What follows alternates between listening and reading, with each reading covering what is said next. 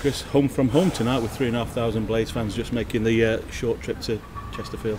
Yeah, I mean that was the whole reason for, well, not the whole reason, but a major part. You know, with fair to say with Premier League improvements going on down at Bramall Lane, we weren't certain of having a home friendly, and it was important that the supporters saw the team before the big kick-off locally, and tonight they will, and a different test obviously Saturday. But I thank everybody at Chesterfield for inviting us down. We've got a strong connection with them, and obviously know John really well, and wish John and his football club all the best for the new season. On the field, there was one or two impressive performances. Good. I thought we were really good right the way through. I thought the attitude and application was first class.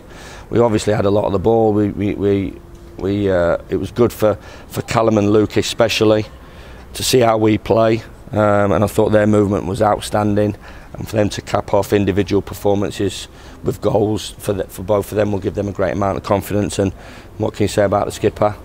Another hat-trick, and in the right place at the right time. So, you know, I want people to give me difficult decisions, and every opportunity is an opportunity to impress and stake a claim to play at Bournemouth. And I think the majority, if not all of them, have done that in the last two games. I was a bit disappointed regarding what happened at Burton on Tuesday night. I thought we took the foot off the gas for 20 minutes and cruised, and I don't like that.